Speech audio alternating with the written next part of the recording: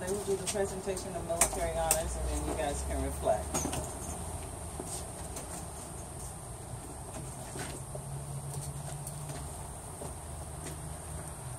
Those that have served, please render a hand salute. Those that have not, place your hand over your heart. Thank you.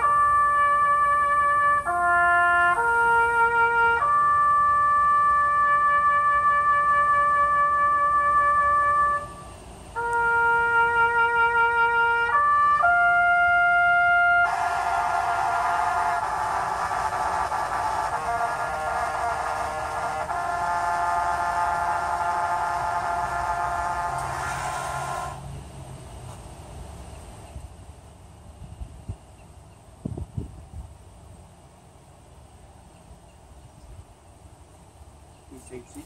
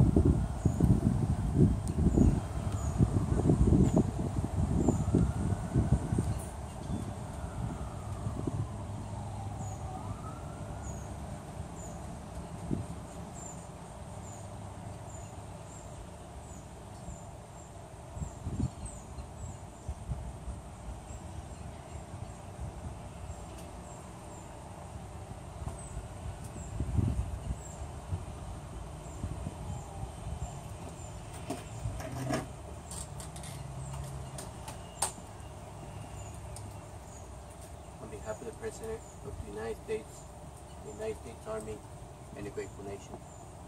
Please accept this flag as a symbol of appreciation for along with honorable service. I accept it on behalf of the flag.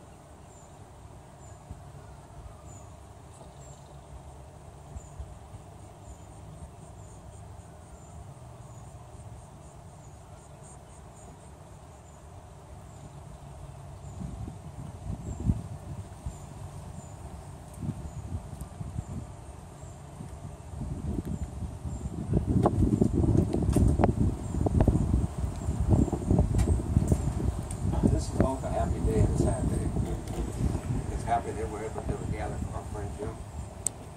It's a sad day that we have to gather here for our friend Jim. You all knew him.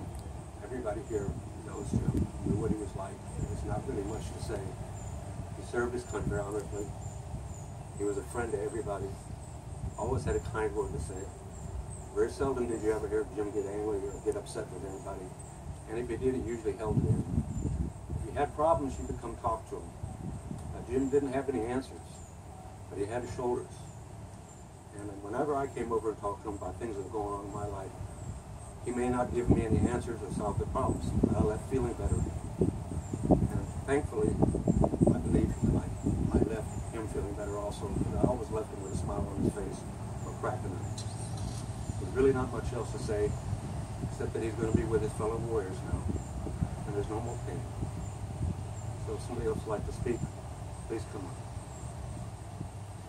on. I'll just speak from here. I'm glad that he had you there at the end. I'm sorry that I wasn't there, and I know that the rest of us are, but he was a decent person and a generous person. Too generous, to a fault. Yeah, and so I'm glad I got to know him. He, you know, no matter what it was, no matter who it was, when they came up, they usually left what they came for. It's a shame that they're not here to represent what they thought about him and how they cared about him, but that just shows you that at least in his final moments, his true friends are here. And that's all we can ask for. And now they told me inside that at 12 o'clock noon, you'll be able to visit the gravesite. If you need a copy, you can go inside and they'll give you a copy of what section he's in and what his grave would be like. So if you have any area you can stop in, you'll be able to. I appreciate you showing up.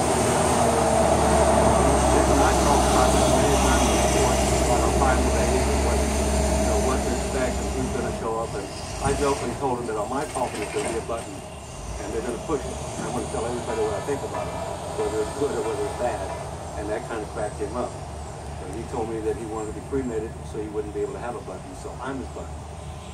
And fortunately or unfortunately, those people that I had bad things to say about are not here, so I don't have to use the button. So I appreciate all of you coming. I know Jim, wherever he's at, appreciates you.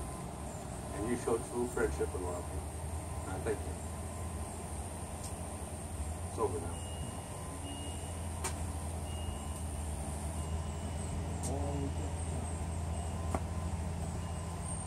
Are they putting him in a mausoleum or? No, he's going into the ground. He is? He'll have a, we talked about it on the porch. We wanted to make the VA pay as much as possible. So we were going to make him dig the 6 by 6 by 6. And that's going to be me too. I want, you know.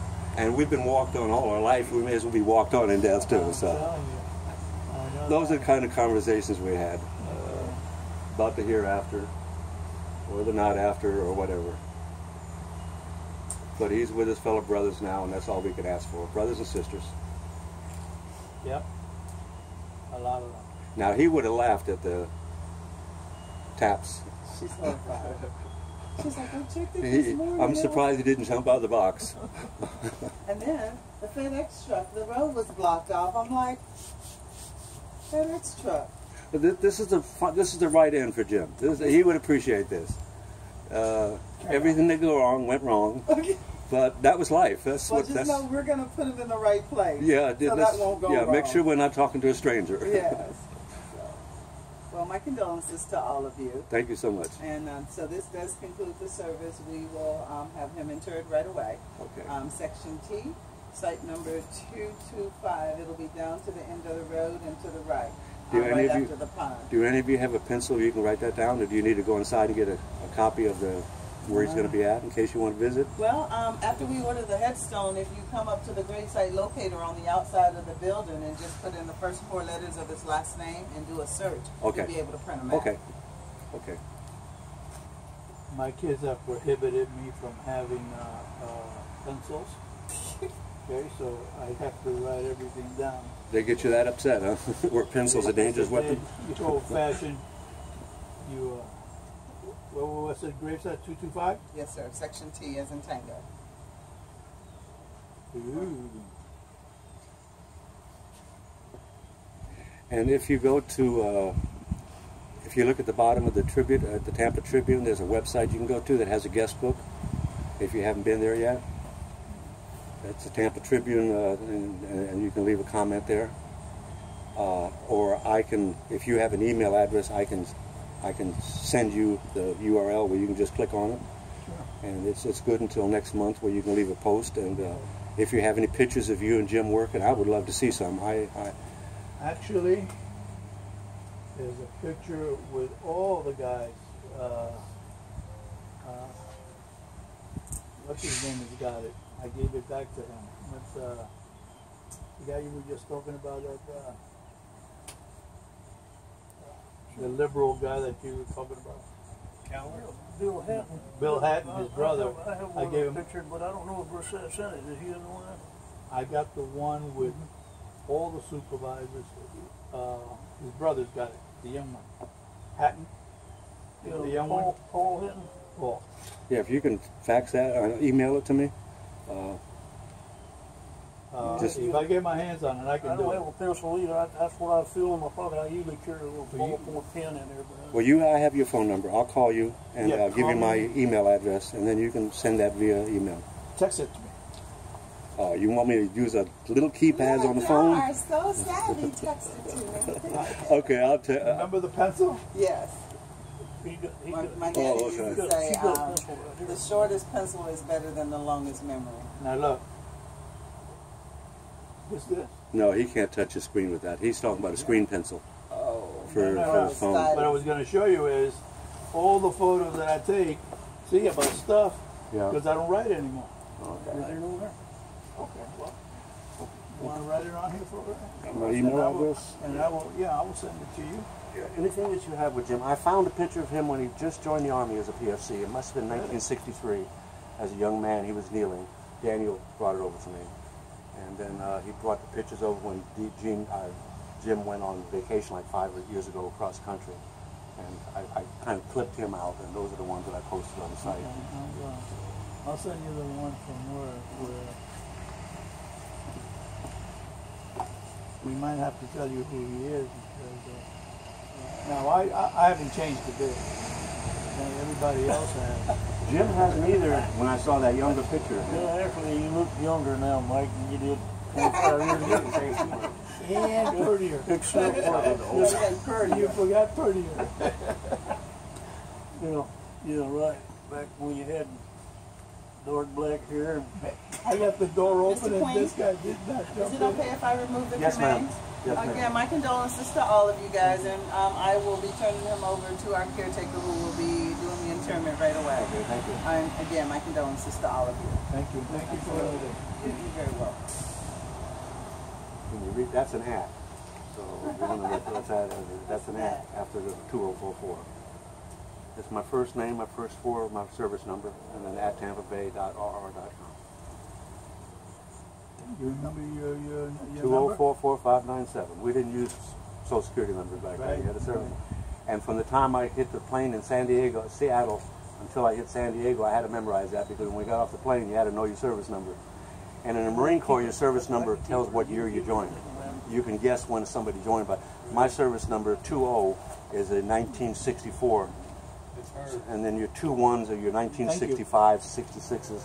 The Army's completely different. You got RA and US, and you can't tell anything. Navy was different. Yeah. I had 444, 58, 38 in the Navy, and 3307, 11 in the Coast Guard. I was in the Army and the Navy also. I did 6 years in the Marine Corps, then I did 2 years in the Army Now, the Reserve. Navy is UN, underwater. I thought it was SQ. RA is regular Army. I'll give you an eye test while you're here. This is my daughter's business cards. And see, if you line them up on the bottom there, one of them actually is longer than the other one. But take this one and hold it. Just say, I'm going to take this one and stretch it just a little bit. And put it right back up here where we're at. Stand it up. And now this one's longer than that one, see? Yeah. But if you do it this way and say Alakazam, you just turn it right around and go that way. It kind of wrecks your head, don't it? Almost everything messes with my head. Actually, they're the same size. So if you ever want to get hold of me, just call that number on there and ask for Like I said, Floyd McKenzie, and I will send him the URL that you can link on. It'll be a PDF format. You can just click right on it. It'll take you right to the guest book. You said you live right there in the same park that he was One in? trailer over. Is that right? There's a trailer between him and me. I'm the double wide by the If you ever want to have dumpster. coffee, call us, and that old buzzer, go coffee in a heartbeat.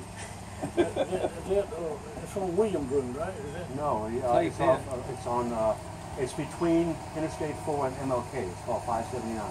Okay. Grandview Mobile Home Park. That's right there. Pit is your Right there at cross Cliff. Grandview, okay. I know where that's 579. So when you pull in, I remember when you he take moved there, your me and this very other first guy left, helped him move and in I'm the there. double wide Oh, really? in the corner. Oh, okay. Yeah, he said he's lived there for over 20-something years now, maybe 30 years. He said he moved in there when it was all dirt roads and stuff. I've only been in this area for like 8 years, so to me it's all been city. Yeah, if you ever want to have coffee, please call us and we'll go out and have coffee. Well, it'll be a while until after I get over this treatment. The reason I wore my cover instead of not wearing it is I'm losing my hair and I wanted to look as handsome as I could. Thank you much for I wish taking I had care an of excuse, okay? I hope I succeeded. I'm losing. I lost touch with Jim when I left the phone company, and he retired. They didn't even let me know when he retired, you know, but I run into him a couple times after that. So He was good up to about 6 months ago. He's been in and That's out of my the hospital medicine. for the last Until I couple take years. it, he will And, you know, he's had a kidney gone, a lung was gone. He was on oxygen that he didn't use. He didn't do anything the doctor told him, so low blood sugar and everything else. he was kind of different, like all the rest of us, a little bit different at times. Oh yeah, Jim, it's his way or the highway. Yep. And if you don't like it, that was your problem. You deal with it. But he wouldn't be, I mean, I had arguments where I said, Jim, you're wrong. And he said, you know, we both fought for the right to have your opinion. That's right. You got it. That's my opinion, yours. And that's where we leave it. I really appreciate you guys showing up. I was afraid maybe nobody would. Thank you guys so much. I think with more time, we would have had more people. And a lot of people shy away from this distance for whatever. Let me tell Well, you see, something. Jim was stubborn by not, we were talking 2 years ago to get all this ready. And he just kept putting it off and putting it off. T-shirts, It's actually, silk screening. I think it's faster to